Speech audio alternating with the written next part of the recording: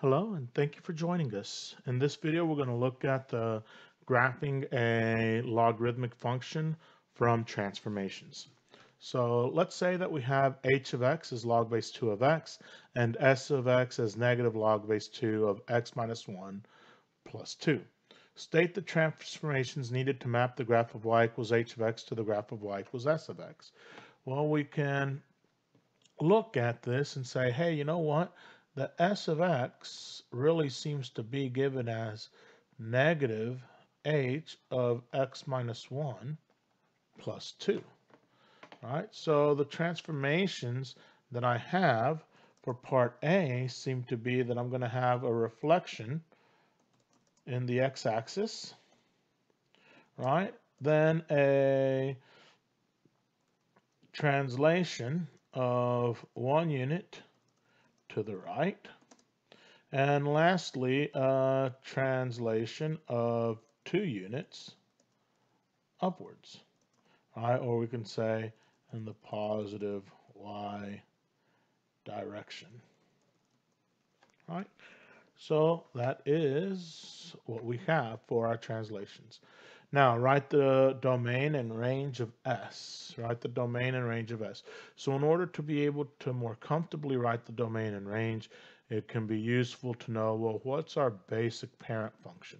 Our basic parent function for log base 2 is going to be something like this, whose domain is x is greater than 0 and whose range is all real numbers. Okay, well, if we're reflecting in the x-axis, that's affecting my range, but my range is all real numbers, so reflecting my range is still going to be all real numbers. Okay, so what that tells me then is for part B, right, range is all real numbers, right? Our range is all real numbers. Then, if we consider our domain, our x values, well, we translate 1 unit to the right, and so that's going to move our entire graph 1 unit to the right. Translating upwards in the positive y direction is effect on the range, but if the range is all real numbers and I move it up by 2 units, not changing it. So that means that for my domain, oops, let's come in here, all right, that the domain is all values of x greater than 1 because I've moved that vertical asymptote from x equals 0 to x equals 1. So I've written my domain. I want to sketch the graph, clearly identifying intersections with the coordinate axes and equations of asymptotes and the coordinates of at least 3 points on the graph of S. All right, so quite a bit to do there. So let's see what we can have here. So we're going to set up our axes.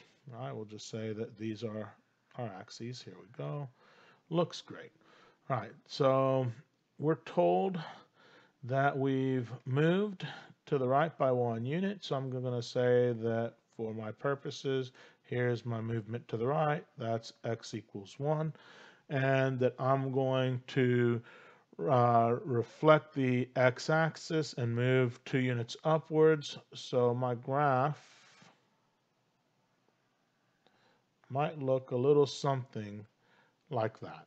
So maybe I can find this x-intercept and maybe I can find another couple of key coordinates on this graph since I need to have the coordinates of key points. So I clearly identified the equation of the asymptote, but I still need to identify the coordinate axes intercept. So I need to identify this x-intercept.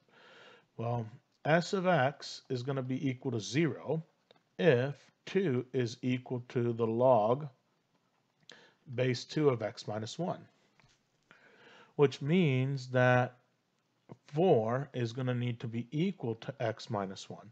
How did I get 4? Well, I could exponentiate both of these from the common base of 2. So an exponential function with its same base logarithm are inverses, right? And then do the same to the left side of the equation. So 4 needs to be equal to x minus 1.